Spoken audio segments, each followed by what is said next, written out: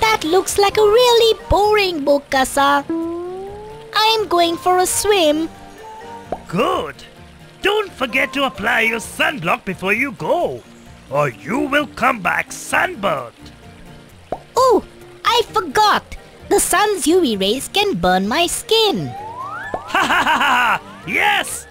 Thankfully we have the ozone layer to protect us. But doesn't the ozone layer have a hole in it? Yes, the ozone layer has been damaged.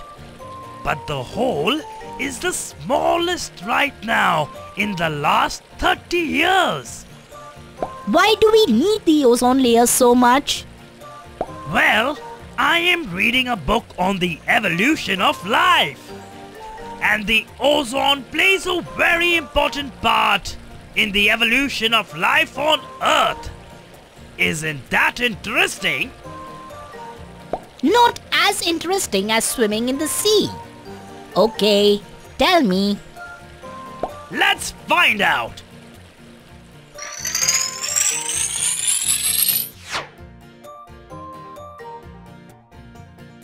Where are we, Casa? We are at the beginning of time. Ha ha ha ha ha! Without ozone, life on Earth would not have evolved. The first single-celled organism didn't need oxygen for its development. This type of environment existed on Earth 300 million years ago. As primitive life forms started to evolve, they started to release very small amounts of oxygen in the atmosphere through photosynthesis. And slowly, all this oxygen became the ozone layer in the stratosphere. Really? Photosynthesis gives oxygen. Am I right? Ha ha ha ha! Yes! Ozone is a form of oxygen. The oxygen that we breathe is 2 atoms of oxygen bound together.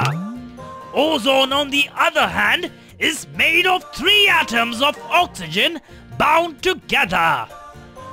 Ozone was first created in a lab by the Dutch chemist Martinus van Marum in 1785.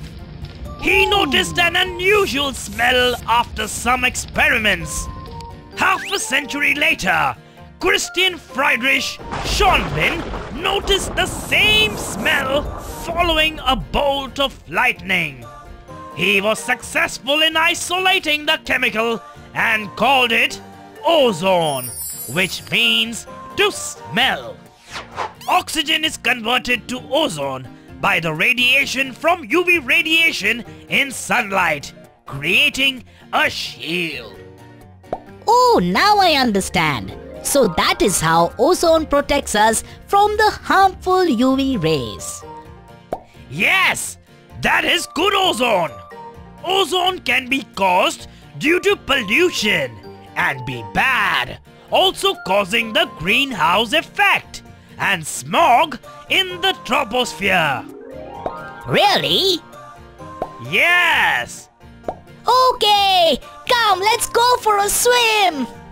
Ha ha ha ha ha! Yes!